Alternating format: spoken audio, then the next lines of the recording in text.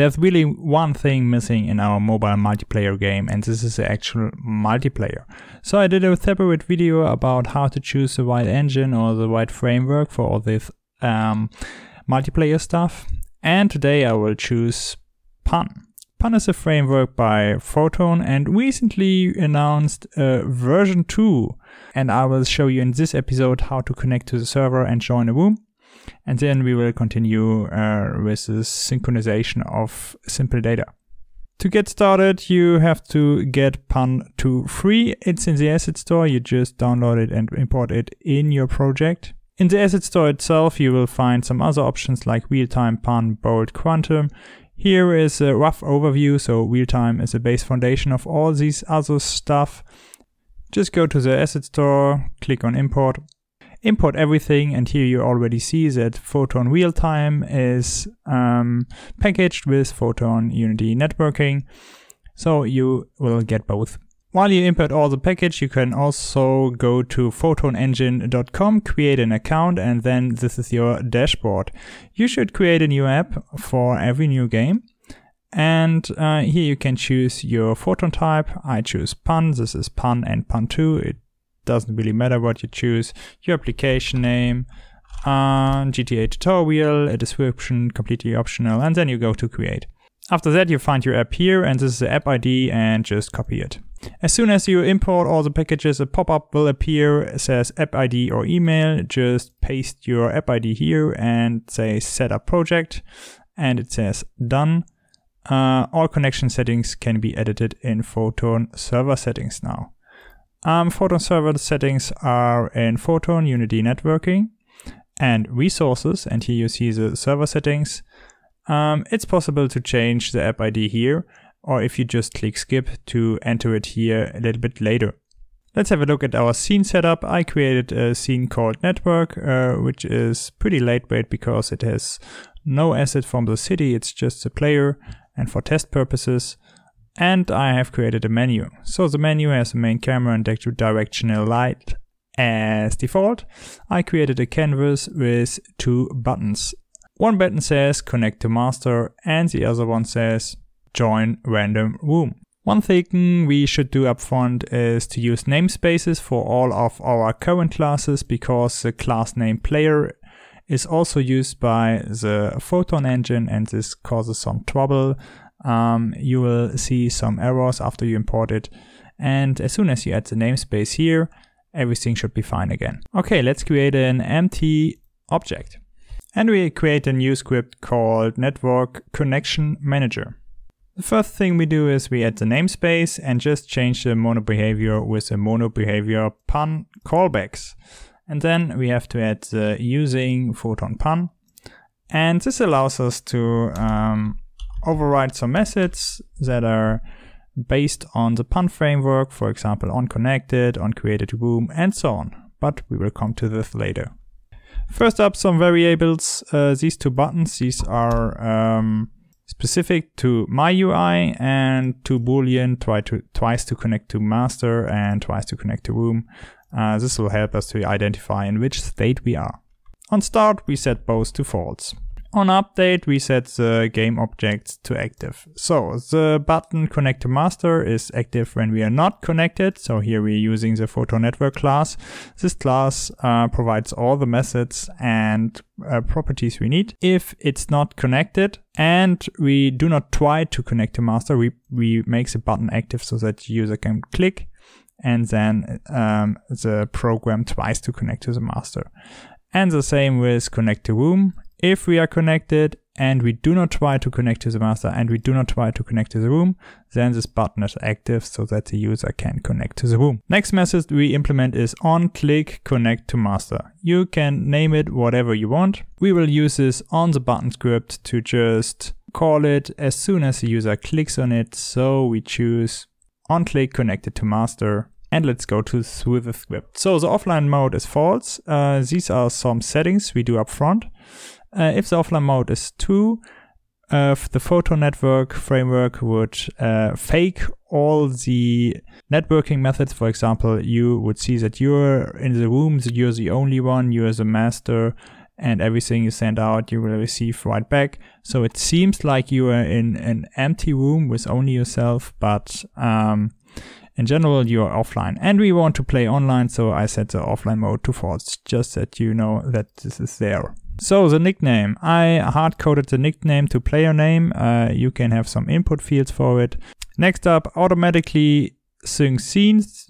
As soon as you enable this one, you can call Photon Network load level. And what happens is, if there are players in the room, all the players will then load a scene with the scene manager. The game option is another optional setting. You just say, okay, this is my first version, and this means only I can only connect to other players with the same game version. So if you make a completely different game on version 2, for example, then players from version 1 can't connect to players from version 2 and vice versa. Okay, this is completely optional. You can just delete it if you want to simplify it. The next one is our local variable tries to connect to master. We set it to true, and then we just say connect using connection settings or using settings. And this will automatically look up the file under resources, the Photon server settings, and will just apply all these settings, for example, server, port, region, and so on. There are two things that can happen now. The first one is on disconnect if something went wrong, and the other one is on connected to master if we actually can connect to master. So the on disconnect needs the Photon real time. So on disconnect is called very often, for example, if you're kicked out of a game, kicked out from the master server, or kicked out of the internet. So the course will tell you what's wrong. As soon as we disconnected, we reset just our flags and log the course. Normally you should tell the user what's wrong or the course, but for us this is enough. So in case of success, on connected to master is called, and we will also call the base class again and say, okay, it tries to connect to master false, because we are connected to the master and we do not try to connect to the master anymore. And then we say, okay, we are connected to the master. And this should work already to just connect to the Photon network. Let's try it out. I drag and drop these two buttons here. Let's click it. You see here the Boolean flag is checked and it's not checked anymore. And let's have a look at the console. It says connected to master, which is good. We can connect to our server.